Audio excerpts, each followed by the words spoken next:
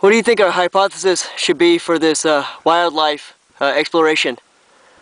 Well, in addition to us actually doing real wildlife research, this is actually a question of how suburbia, when it encroaches upon the natural settings of the land, which we've shown, affects the habitat during the day and during at night, whether it's increased or decreased.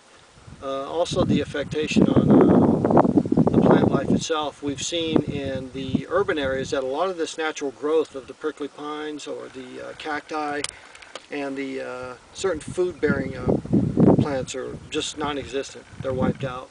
In addition to that, although we all love our family pets, up here they seem to let them roam free. And I'm very positive that the chipmunks and all the little guys, they ain't liking that at all. In fact, they ain't living here no more. So it's a harsh reality. The hypothetical question was that does suburbia affect the urban areas in a manner that would decrease our biodiversity? And what would you say in that situation?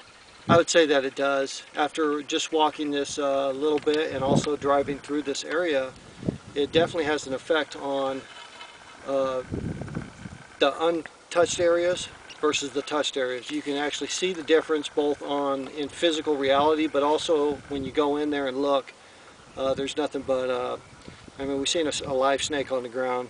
Otherwise, me and Cody only seen dead things, roadkill, stuff like that. So when animals go into our areas, and our areas are increasing, they tend to die.